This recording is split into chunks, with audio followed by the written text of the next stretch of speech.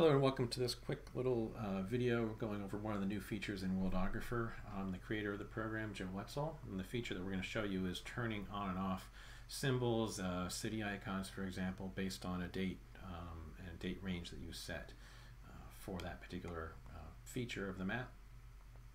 And it's kind of cool, so you can have one world map like what I'm creating here, and you can basically tag the cities with when they're founded and when they're destroyed, or when they're refounded even, and then turn them on and off, or have the system kind of show the cities that exist for a particular year. That's the goal that we're after.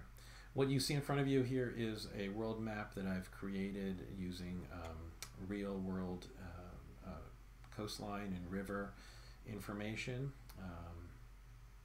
and then converted that into a format that Worldographer would read, as well as converted it into this icosahedral map projection, which does a pretty good job of kind of making sure that your distances at the poles don't get too far out of whack compared to the equator.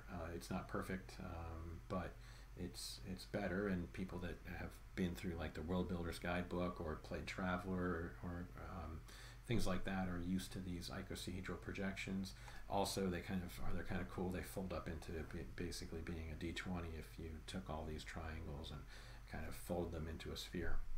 So that's what this is. I went and looked at some elevation and vegetation data maps to pull up or to kind of come up with what terrain type should be in each hex. And then I had the system already auto-generate the continent level. Now this will refresh in a moment, and here you can see that it's all kind of clustered based on the parent hex right now, except for example, here on the East Coast, I've kind of done some of that, looking back at those elevation and vegetation maps, and kind of refined it so that you're not so wed to the parent hex shape. But we'll make those available coming up in a few weeks once this continent level kind of gets refined. Another thing I should point out is this feature that I'm going to show is in version 1.145, which isn't quite out yet, but we'll be getting it out in the next week or so. If I go to features now, let me expand this features drawer a little bit so it's not smushing some of these. I can filter these. People who know Worldographer would be used to that. And I can also filter based on the type. And so I want a city icon, and say I can put in here, well, let's do the label first. So it's going to be Paris, and we're going to set the year to be years. This is the keyword for date matching, essentially. Years, and it was founded in 259. And it goes, now we put a slash in between, and we'll say that that's going to go on forever. And I'm just going to place it here. This is roughly right. It might be off by a hex, but there we have our Paris. And then I can do as well London. So we'll do London, and for years for this, I believe that this was founded in 50 AD, and we'll also say that it's going to go on till the end of time, basically. Place this here. So now I've got our London and Paris.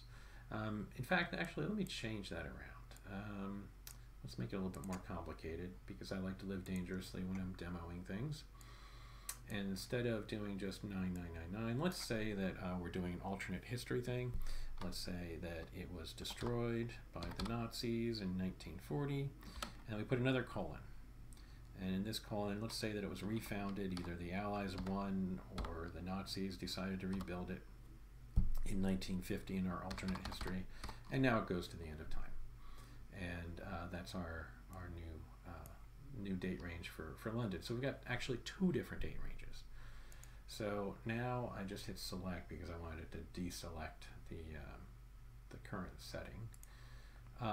So now we go to this hide objects with tags. So now we're going to hide everything that doesn't have a particular year in its date range.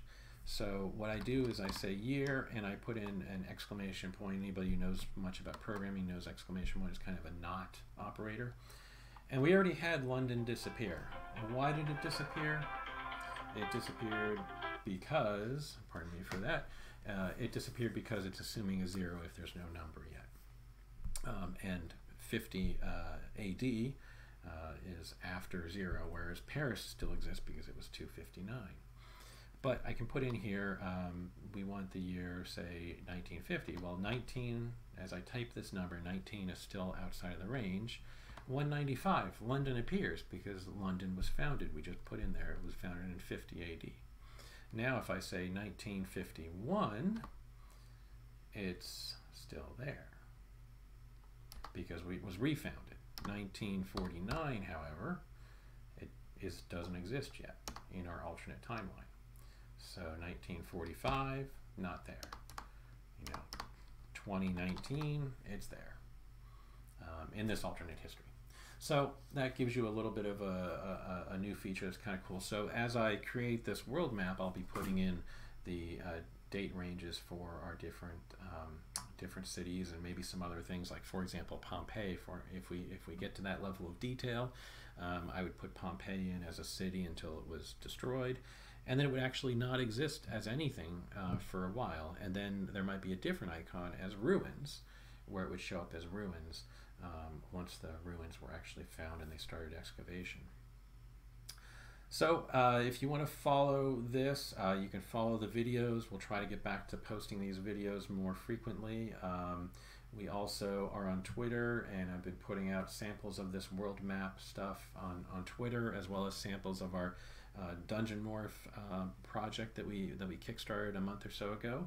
And you can also follow us on our newsletter by going to inkwellideas.com and looking for the newsletter sign-up link, and probably a bunch of other things as well, but those are the major ones at the moment.